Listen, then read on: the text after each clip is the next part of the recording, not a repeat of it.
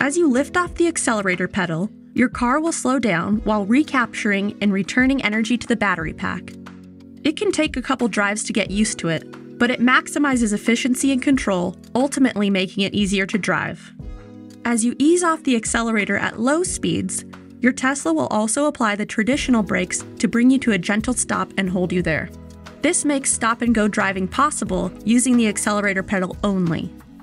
Of course, as with any other car, press the brake pedal when you need to decelerate rapidly.